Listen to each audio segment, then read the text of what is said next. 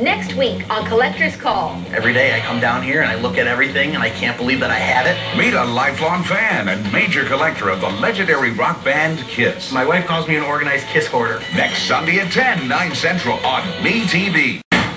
Okay, so Zach, tell me about all these books.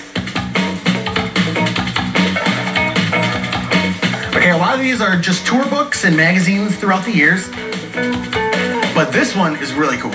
This is actually 1978 Kiss Marvel comic. It was the first time that Kiss came with a comic, and it's supposedly printed in Kiss blood. So they... What? Yeah. Kiss went, I think it was to Buffalo, to a printing plant, and they literally got their blood drawn, and they poured it in the red ink. So each Kiss comic technically had real Kiss blood in it. I have to believe the blood is in that comic. Oh my goodness, that's kind of creepy. So what are their superhero powers?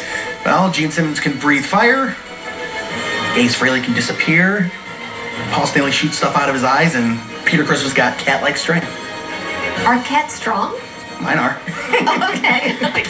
So where did you find it? I found this at an estate sale. A guy was selling a lot of his private collection, and he had some Kiss stuff. He really didn't know what it was worth, and I gave him 20 bucks for it and walked out the door. Here, what would you say it's worth? Yeah, it's worth $200 or $300. I think they're kind of hard to come by. I haven't searched for one, but they were certainly early on that way to reaching out to kids. I mean, it's one thing to be a superhero, but to be a superhero and a musician, it's a phenomenon. And it's crazy to think that these guys can pull that off and do it. To this day, they still do it.